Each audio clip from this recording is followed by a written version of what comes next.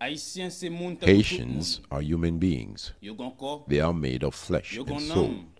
They too have dreams. When will the international community care? Ladies and gentlemen, we are living in a time of unprecedented stress and conflicts, a time of turbulence, a time of war, and high levels of fear. Right now, most of our attention is drawn towards Ukraine and Russia and the war in between the two countries.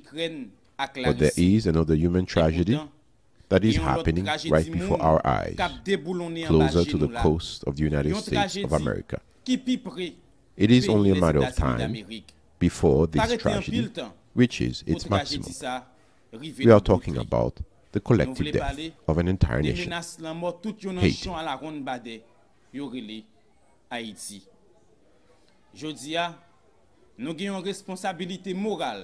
We have a moral and civic responsibility to inform you about it. We have come to address directly everyone who cares, regardless of nationality, race, color of skin, religion, or sexual orientation. We are addressing everyone who cares. We are addressing everyone who loves Haiti, its people, and its culture. Because Haiti needs our help in this critical moment of history.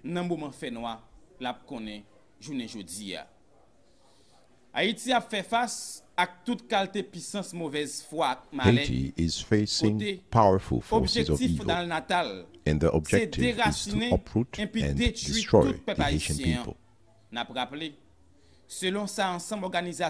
Human rights organizations report hundreds of deaths every day.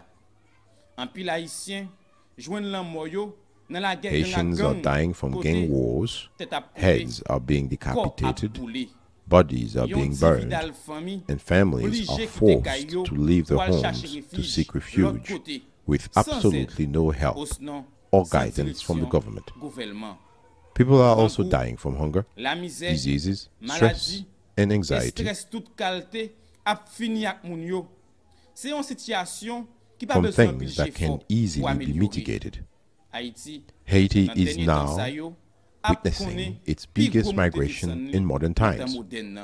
The Haitian youth are powerless and hopeless. They are leaving the country in masses.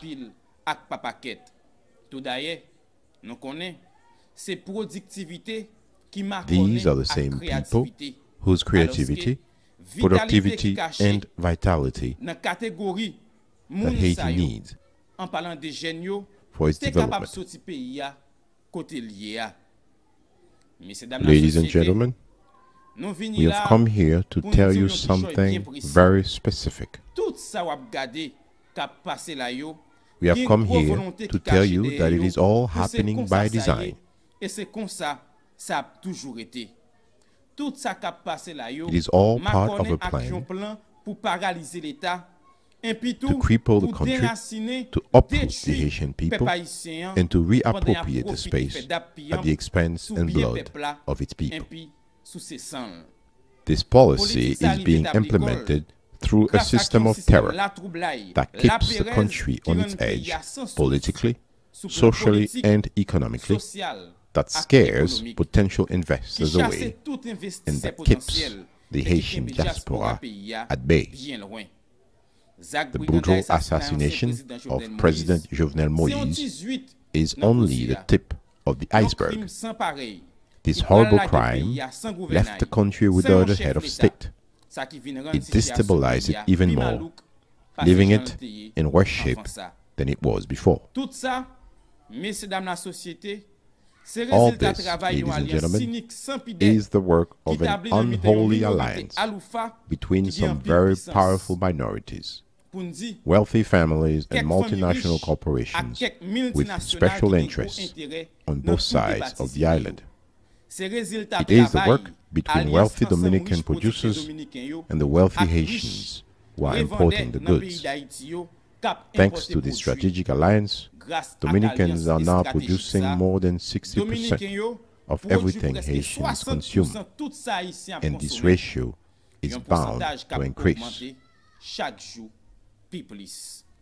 The Dominicans control the economy, and soon they will control the politics.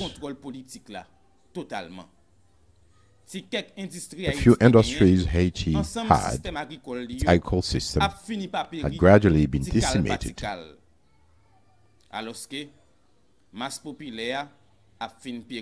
While people are going hungry and suffering under high inflation,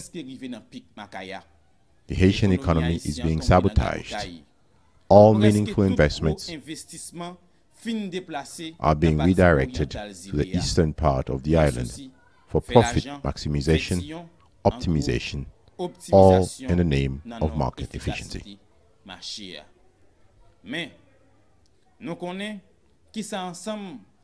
But we know what these terms mean. They mean more money, more natural resources, and more power for the top wealthy 1%. And the price to pay: mass hunger, mass poverty, mass murders, and mass migration, which in reality is no different to a situation of war.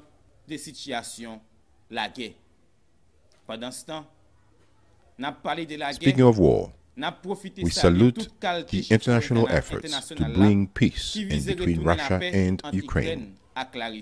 We understand that this war has geostrategic reasons behind it. It nevertheless remains a horrible event in the history of humanity. The world needs peace and more love, no more wars. We salute this massive international effort, which is now underway, to help the wounded Ukrainians and to attend the needy children and refugees, victims of this horrible war. A situation we Haitians are all too familiar with. Haiti is a war zone, just like Ukraine. What is sad, international media pretend not to see or hear anything and doesn't say much about it. Yet, the situation in Haiti is just as bad, if not worse, than in Ukraine. The Haitian civilians have no guns, and they have no standing army or a government on the side to protect them. The enemy is not in uniform and cannot easily be identified. The people are being attacked on all fronts by a disguised enemy. The Haitian people have zero support from the world's most powerful countries. Haitians are left to fend for themselves. Thus, our questions: we will let the Haitian people die alone?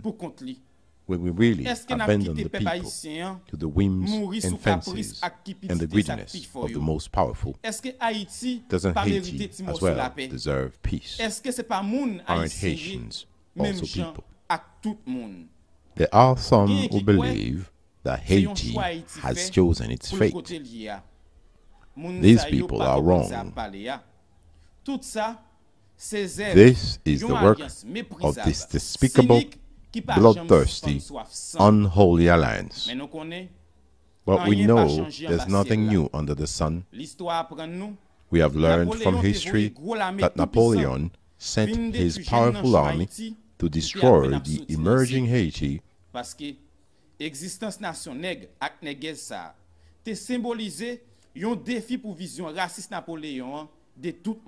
because the mere existence of this nation of former slaves was a defiance to Napoleon's racist view of the world.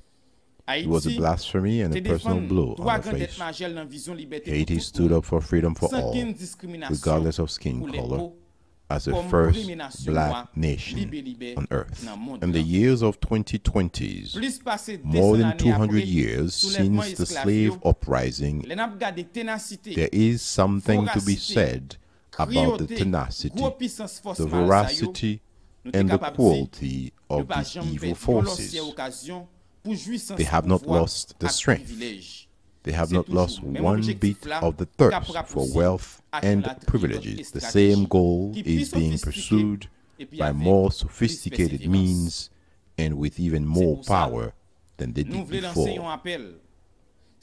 That is why we would like to make a plea. If you love Haiti, if you love its history and its culture, if you recognize the historical contribution of Haiti to humanity, you must speak for the voiceless. You must speak for the powerless. You must speak for the Haitian people. The United States, France, Canada, and Germany are important members of the core group, a group of foreign emissaries that effectively control politics in Port-au-Prince and which finance and support its corrupt political system. The support of these foreign emissaries to Haitian politicians is deadly. The United States, France, Canada, and Germany need to stop supporting corrupt politicians who are terrorizing and killing the people. If you care at all about Haiti, tell your representatives, your senator, the members of the executive of your country that Haiti wants to breathe. Haiti needs to breathe. Right now, it cannot. It does not have that privilege. Haitians have been fighting for the freedom for so long. They too dream of true freedom. They want to get up one day and sing a beautiful song of freedom, a song that could be inspired by the words of Martin Luther King. This song will be heard in every city, on every hill, in every valley, from Cape Haitian to Jérémie, from Arcaye to Tigouave, and on the hills of Jacmel. Free at last, free at last. We are free at last. Free at last. Thank God Almighty. We are free at last. Help us. Speak with your representatives about Haiti. Haitians too deserve peace. The Spirit of God who is in me salutes the Spirit of God who is also in you. Thank you.